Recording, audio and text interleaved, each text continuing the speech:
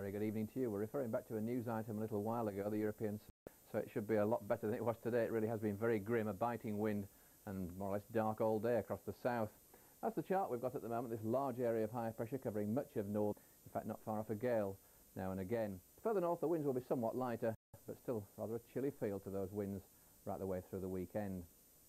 Now the radar pictures are interesting at the moment. You can see some heavy rain just moving into Cornwall at the moment, and there will be some sleet and snow up on the higher ground of Devon and Cornwall through this evening before that whole batch moves away this side of midnight. One or two showers over Scotland, one or two you can see there to the west of Belfast as well, but most places having a fine night. Enough cloud and breeze to keep temperatures a few degrees above freezing, but just here and there they will dip fairly close to naught. There's the high pressure tomorrow, there's the biting wind still coming from the east, and there's this next system coming up from the south. That'll bring some rain and sleet into southern parts before the end of the day.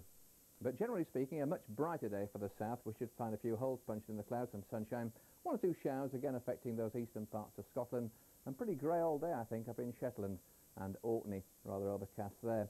Through the afternoon you'll find that thicker cloud coming into the Channel Islands and into Devon and Cornwall as well, outbreaks of rain with some sleet and some snow pushing into other parts of the West Country during tomorrow evening. Still cold in the south, only 4 degrees, 39 Fahrenheit. The highest temperatures once again in this topsy-turvy world will be further north, 7 is 45 Fahrenheit. That's the situation then during Saturday evening with that rain and some sleet, some wet snow up on the higher ground of the south, and there's the chart for Sunday as well, confirming that system still lying across those more southern parts, so a rather cloudy day with rain and some sleet about.